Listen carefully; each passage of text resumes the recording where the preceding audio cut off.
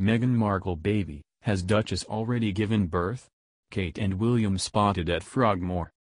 Meghan Markle, the Duchess of Sussex, may have already given birth after Kate, the Duchess of Cambridge, and Prince William were spotted visiting Frogmore Cottage on Easter Sunday. Meghan and Prince Harry have already made it clear they do not wish to share baby Sussex's hotly anticipated arrival with the world. The royal couple have instead announced plans to keep details of the birth private. Now some royal fans are convinced the baby has already arrived after Kate and William were spotted going into Frogmore Cottage over the weekend.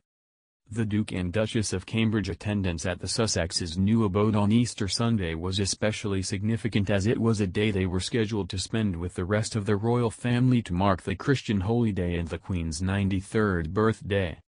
Therefore, Kate and William's presence at the Grade 2 listed bolt hole has raised eyebrows in royalist circles, with some speculating they were there to visit the new baby. Of the impromptu get-together, during which the royals were said to enjoy a cup of tea, a source told Bazaar, William and Catherine visited because Meghan was unable to attend the service. They wanted to be supportive and see how she is doing. It was a lovely afternoon.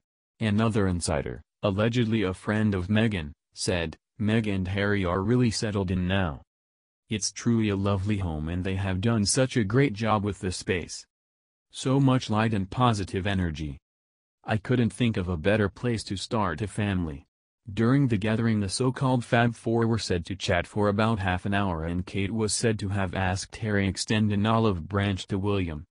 A palace source told the Daily Mirror, the Duchess and Harry have developed a very close bond over the years. Kate is acutely aware of the importance of William and Harry getting along, not just because of perception but their collective responsibility to the monarchy as a whole. Harry has acted as counsel to his brother throughout William and Kate's more turbulent years, and the three of them had gone on to form the most tremendous partnership.